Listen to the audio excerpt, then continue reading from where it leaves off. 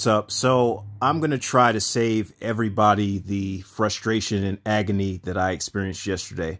So long time ago, I signed up for Instacart, and I really, I didn't get my card, and I had like a digital card, and I had issues with getting that thing working. And I just, very beginning, I mean, this has been probably at least maybe last year or so. I was just like, man, I'm not doing Instacart because my first experience with it was really, really difficult. So I got the word from a friend that, Instacart had, updated their app and a lot of things were more simpler.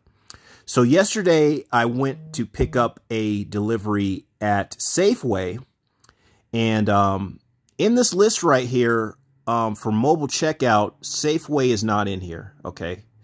So anyway, when I got up to the register, and the thing though was that I only picked up about 3 items for the customer. I picked up some oranges, I picked up like some pot stickers, and then they wanted some lotion. But unfortunately, that lotion was not in stock, and I called the customer. Well, I wasn't able to call the customer. I was able to text message them, and basically they said issue them a refund. So I was able to do that. Then I got to the register, and then Google Pay would not work for me. Now the way, and I don't want to show all my credit card information, but the way I ended up getting Google Pay to work, and I went on and looked, there's maybe a YouTube video out there, but, I didn't find it. But anyway, the way I was able to get Google Pay to work was that I had to set up Google Pay as the default pay method on my phone.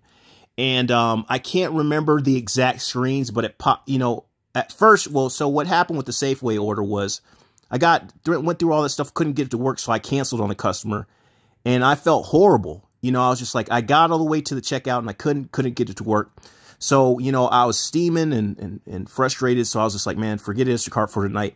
But later on that night, I turned back on Instacart, and I got another batch order for Walgreens. So, got the order at Walgreens. I said, I'm going to give this one more shot. Sure enough, and here, in between all this, I did contact Instacart customer support, and they kept assuring me, oh, everything is working. Everything is good on our side, okay? So, I understand that, but it was not working in the register. So what I want to tell people is basically this, is that you have to have Google Pay set up as the default pay method on your phone. What was happening at the register for me is that every time when I would touch my phone to the little NFC thing, it would bring up Samsung Pay. And thank God it didn't charge it directly to my credit card, because that's not what I want. But I kept, I was like, man, what is going on? But anyway, the end of the story is that you have to have Google Pay set up as your default pay method. If you have Samsung Pay on there, like I said, I don't remember the exact steps on how to turn it off, or Apple Pay, or any of those other pays, but you have to have it set up as your default pay method.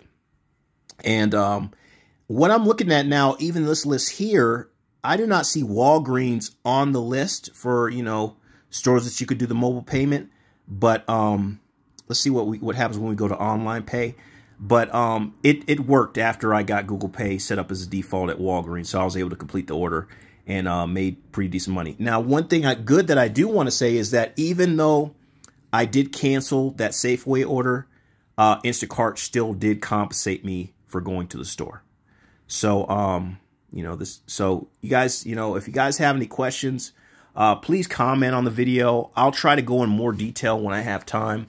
But like I said, I don't want to expose a lot of my credit card information or anything like that to show you guys exactly the screens that I see on my phone.